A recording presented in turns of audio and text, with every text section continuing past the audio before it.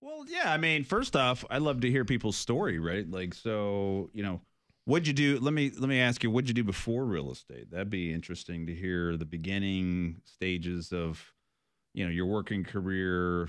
What were you doing, and then what made you get into kind of real estate? Was that before Chippendales? No. Okay. No, I did that free, but anyway. No, so let me fast forward you from like the dream until how I got to where I was really quick. Yeah. High school, I wanted to be a real estate agent. Whatever reason, didn't do that. 9/11 hit, not 9/11, the first Iraq war hit. When they invaded, I was going to be a hero, joined the Army. By the time I got out of basic training, the war was over, and I was still in the Army, which I was not happy because I just got to clean motor pools the rest of my time. Got out of the Army, went in prison guard, was a prison guard for 2 years, broke an ankle there, was out for convalescent leave. My dad kind of said, you know what, prison work's probably not the thing for you. And so I got into insurance sales, did that for a couple of years, went from insurance sales to copier sales, did that for a couple of years. Then I went to car sales, did that for a couple of years, and then ended up at Circuit City. Circuit City. Remember Circuit City? I do. This building was a Circuit City building. Oh, that's right. It was, Really? yeah. That's amazing. Yeah, I know. That's a storied history. I forgot that you were a prison guard. Yep, prison guard. I heard a lot of occupations in there. I was like, dang, I forgot about that. Well, it's just the crazy trail people take because you have this dream that you want to be, and then for some reason life takes over and you just don't follow it. Right. And I mean, Circuit City, the money made a slave out of you because it was really good money. You really didn't have to do anything. People came to you, right? Like people came to you, and Right. they paid really, really well. And Circuit City actually made the decision for me. I got licensed in August of 2002, didn't do anything with it. And then February 5th, 2003, we went to work and the doors were locked. And we're like, what's going on? They called us in one by one, just read from a script and laid off 8,000 people. Oh, geez. So I walked out and I'm like, I'm a real estate agent. And what's funny is I went to Owens & Company at the time, went to Owens & Company, and Steve Turner was the manager. And I was like, look, I just got laid off. I'm like, I need business. I need money. And he said, well, you need to call your friends and family. I'm like, well, I don't have any family. And all my friends just got laid off. And swear to God, that's what he did. He picked up a phone book, and most people don't know what a phone book is anymore. Picked up a phone book, Right. and he handed it to me. He said, start calling.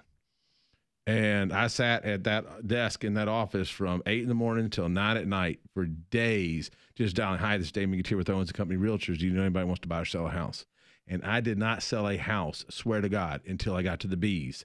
And there are a lot of A's in that Oh, phone my book. gosh. There are a lot of A's. Yeah. But that's just what I did all day long. And back then, there weren't dialers or anything like that, or like call lists or computer lists. It was like push button, like dialing on a telephone. Dang, man. So you you got thrown in the fire is what it sounds I like. was thrown in the fire. You didn't have the game plan figured out from your like 18. I love that kind of story though, right? Because it wasn't like, dad handed me the business and there was a bunch of money sitting in the bank and we had been doing this for 50 years. Right. Like you had to figure it out. Well, it's one of those things of I admire people that plan things out and do well with it. Right. No. Yeah. I don't know if I've never had that luxury or never done that. I've always had success by failure. Like I just fell forward. Like, and Brett can tell you, he'll talk to me like, opened a business yesterday. What did you open? And it's just, I mean. Actually, it's usually, what now? Good grief, dude. How many irons can you have in one fire? Slow down. Well, it's just You're making me those, look bad. It's one of those things of you see an opportunity, you take advantage of the opportunity, and you hire someone to run that opportunity for you. Right. And that's just what I've always done. It's just find an opportunity, then find somebody to run that opportunity. Right. And part of it was I had a business coach years ago that said, you know what your problem is? I said, what's that? He said, you're the worst manager in the world. And I said, why is that? He said, because you're an entrepreneur, and entrepreneurs want to fix something. And every time your business starts running right, you just screw it up. And he said, you screw it up so that you can fix it. And so he told me, he said, look, anytime you feel like changing something in this business, real estate, he said, go open another business. And so that's what started happening. Like, I feel like screwing it all up because I'm bored. And so I'd go open a business and then get those two running. And then when I want to screw with one of them, I go open another business. So who runs mostly your real estate brokerage firm? Like, do you have a COO, like a chief operating officer, somebody that's kind of running the? So I'm there. So I show up every day. So I'm there every day in the morning. I show up every morning. I'm the first one there. I'm there. I make sure everything gets set up. And then I'm in my office, But when I'm in my office, I'm running my businesses. Right. Like my first 3 hours of the day are dedicated to running a business. And I might touch 4 or 5 of them in a day. Right. But as far as running the operation, like I have an ops manager and I have a sales manager. Right. That's what I was getting at. Yeah. So the ops manager runs the operations, the sales manager runs the sales side. Then I just sit there and oversee. And if they have questions, they pop in and ask questions or whatnot. Right. But it works really, really well.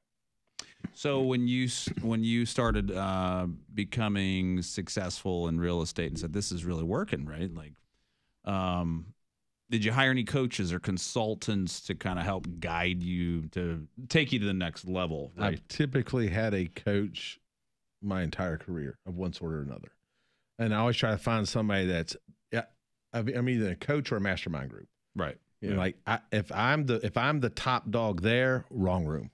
Right. I do not want to be in a room where I'm the top dog. Right. You don't want to be educating everybody else. And right. Well, it's not that I can't learn. Right. Like, you can't grow. Yeah. Can't grow. Either if I'm there, I want to be paid to be there, and I'm educating people. Right. But if I'm not paid to be there and educating people, then I want to pay somebody to educate me.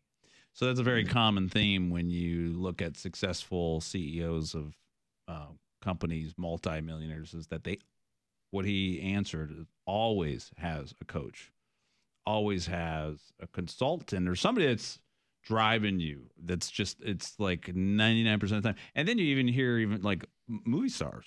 Like, what in the world do they need a coach for? They're making, $10 million a movie. Like, do they really need some? Yeah.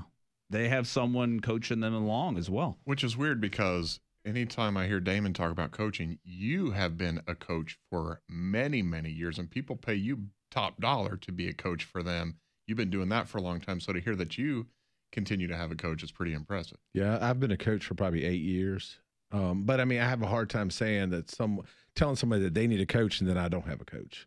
And so I've always have a coach / mentor. Well, Brian, who's been a huge mentor for me for years. Yeah. Coach, mentor, and then different mastermind groups I'm part of. Right. That's good. I mean, you've got to be able to grow to the next level, right? Mm-hmm. I always ask people like, so, what books have you read? What are you doing? I'm like, oh, nothing really. Well, you're never gonna grow, right? You're never gonna. Nobody's gonna push you. If you're not growing, you're dying. And I know it's cliche, but it's true. If you're not growing, you're dying. And we've learned, Damon and I own a business together, and we've learned that the old adage that you have to increase your business by 30% every year because you're going to get 30% attrition is absolutely true. Yep. Absolutely true. And I think in any business. So tell me on the real estate brokerage terms. So you got, obviously buy and sell residential and commercial real estate. We dabble in commercial. Some we specialize in residential. Yeah. So on the investing side, I'm assuming you have another LLC that does. Are you doing any wholesaling, flipping? You doing any wholesale, flip, hotel, everything? Buy and hold? Burrs. That's my jam. Yeah. Okay. Oh yeah. So doing a little bit of everything. Burrs are awesome because it's not taxable. Right. You can you can pull that money. You want to explain Burr? Yeah. Burrs. Buy, renovate, rent, refinance. Right. And the key word in there is the refinance because loans are not taxed under the current law, although the person that is president now wants to change that. But could. I mean, he wants to make it loans taxable, which I mean, you want to talk about wrecking an economy and wrecking a whole industry. You start making loans taxable. Right. That's a problem. Well, it wouldn't just be that industry; it would be everything. I mean, the whole insurance industry, everything, banks, everything would crash. Yeah.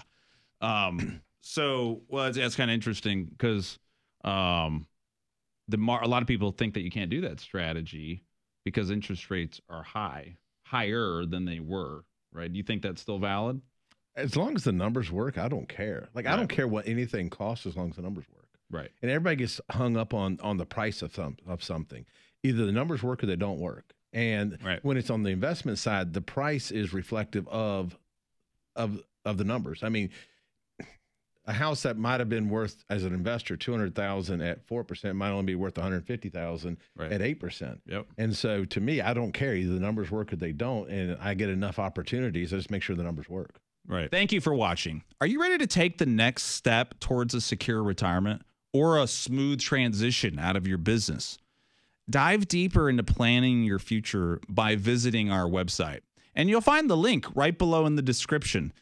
You can also check out one of our other videos here on screen now to further increase your financial IQ.